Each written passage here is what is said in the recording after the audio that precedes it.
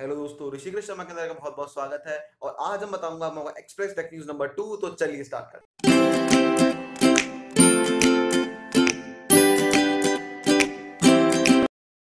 तो सबसे पहले न्यूज आ रही है इंटेक्स की तरफ से। इंटेक्स की इंडियन कंपनी है और इंटेक्स के मोबाइल्स आते हैं, बैटरीज आती हैं, उनके पावर बैंक्स आते हैं। तो इंटेक्स ने कहा है कि इस साल हम लोग काफी सारे और बिजनेस स्टार्ट करेंगे, जैसे लैपटॉप की बैटरीज बनाएंगे, लैपटॉप के पार्ट्स बनाएंगे। और उनको उम्मीद है कि 40% तक रेवेन्यू इंक्रीज करेंगे, जो कि 160 करोड़ तक पहुंच सकता है उनका रेवेन्यू इस साल। सो इंटेक्स काफी सारी चीजों के अंदर इस बार आने वाला इंडियन कंपनी है। सो देखते हैं उनका रेवेन्यू बढ़ता है कि नहीं बढ़ता।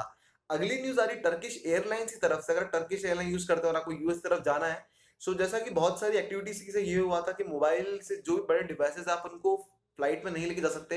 सो टर्किश एयरलाइंस ने कहा अगर आप वीआईपी मेंबर हैं या फिर बिजनेस क्लास में जाते हैं, सो आपको टर्किश एयरलाइंस खुद के लैपटॉप प्रोवाइड करेगी। सो आपको खुद के लैपटॉप ले जाने की कोई जरूरत नहीं है, आपको एयरलाइन वाले खुद लैपटॉप प्रोवाइड करेंगे आपके बेसिक यूज के लिए। तो तीसरी अगर बात करें तो वो आ रही है एप्पल की तरफ से। एक सर्वे में आया है कि जितने भी वियरेबल एक्सेसरीज होते हैं लैपटॉप के, जैसे आपके बैंड्स होते हैं, पेन्स होते हैं, सो वियरेबल एक्सेसरीज है लैपटॉप के अंदर एप्पल नंबर 1 चल रहा है। 16% शेयर है उसके ऑल ओवर वर्ल्ड के अंदर वियरेबल एक्सेसरीज के अंदर। और सेकंड नंबर पे आता है शाओमी। सो शाओमी ने काफी ज्यादा करा है, इंक्रीज हो रहा है, पर एप्पल अभी भी नंबर 1 है वियरेबल एक्सेसरीज के मामले में, खासकर एप्पल वॉच के बाद। अगली अगर हम न्यूज की बात करें तो वो है ट्राई की तरफ से। ट्राई ने अपनी एक नई ऐप लॉन्च करी जिससे वो कॉल ड्रॉप की जितनी भी प्रॉब्लम्स है उनको सॉल्व करने की पूरी कोशिश कर रही है।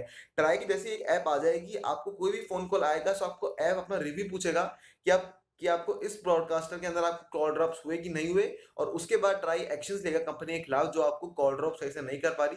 सो ट्राई की तरफ से बहुत अच्छा इनिशिएटिव है। अगली हम बात करें, अगर आप ओपेरा मैक्स यूज करते हैं अपने ब्राउजिंग के लिए मोबाइल के अंदर, सो ओपेरा मैक्स का नया अपडेट आया है। इसके अंदर आपको नए कस्टम यूआई मिलेंगे और साथ ही आपको डेटा सेविंग का ऑप्शन मिलेगा। सो आप फेसबुक और जनरल डेटा जो भी आप यूज करते हैं, आप उसको ओपेरा मैक्स के थ्रू सेव कर पाएंगे। अगली न्यूज आ रही है लिनोवो की तरफ से। लिनोवो ने भी अपना फिटनेस बैंड इशू कर दिया, इसका नाम है HW01। इसके अंदर आपको 0.91 इंच की ओलेड डिस्प्ले मिलेगी। साथ ही साथ आपको इसके अंदर हार्ट बीट सेंसर मिलेगा, आपको कैलोरी बर्नर आपको जो बताएगा, आपको स्टेप जितने लिए होंगे वो बताएगा।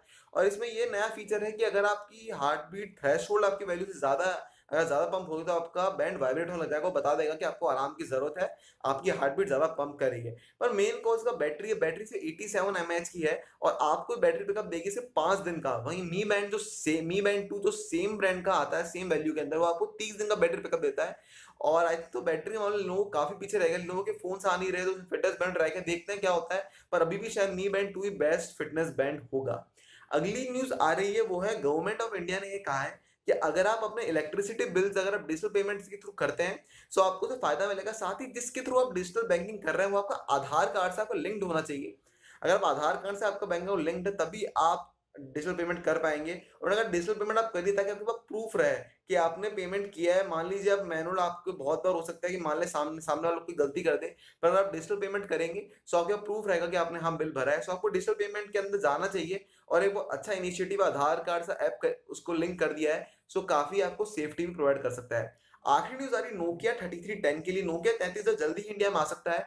कल यानी 8 मई को एचएमडी ग्लोबल की मीटिंग है और कल वो अनाउंस कर देगा कि इंडिया में कब फोन आने वाला है। सबसे पहली बात ये है कि नोकिया 3310 सबसे जल्दी इंडिया में आएगा अगर हम बाकी फोन्स की बात करें। सो कल आई थिंक अनाउंसमेंट हो जाएगा, एचएमडी ग्लोबल कल फाइनल अनाउंस कर देगा कि नोकिया के 3310 इंडिया में कब आ रहा है और नोकिया के बाकी फोन्स में इंडिया में कब आने वाले हैं। सो यही था आज की टेक न्यूज के लिए। अगर आपको एक्सप्रेस स्टाइल में हमारी टेक न्यूज पसंद है, वीडियो को लाइक करना, सब्सक्राइब करना चैनल को इस तरह के और वीडियोस देखने के लिए, शेयर करना चैनल को, अगर वीडियो अच्छा लगता है तो। हमारे वीडियो देखने का बहुत बहुत थैंक यू। आपसे मुलाकात होगी हमारी नेक्स्ट वीडियो में।